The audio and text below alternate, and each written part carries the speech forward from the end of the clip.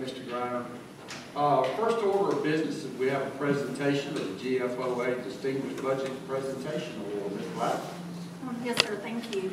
The Government Finance Officers Association of the United States and Canada has awarded Lowndes County the Distinguished Budget Presentation Award for fiscal year's 2024 budget. In order to receive this award, the government must satisfy nationally recognized guidelines for effective budget presentation, and those assess how well the entity's budget serves as a policy document, a financial plan, an operations guide, and a communications device. They have to be rated proficient in all 4 of those categories and in 14 mandatory criteria and 25 overall criteria by 3 independent reviewers. There are over 1,700 participants in the award program throughout the United States and Canada, but Lowndes County has received the award for the 18th consecutive year.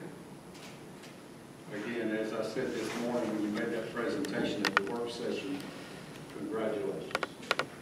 It's not easy with a government the size of Lowndes County to be able to successfully pull off all the financial components that you have to pull together.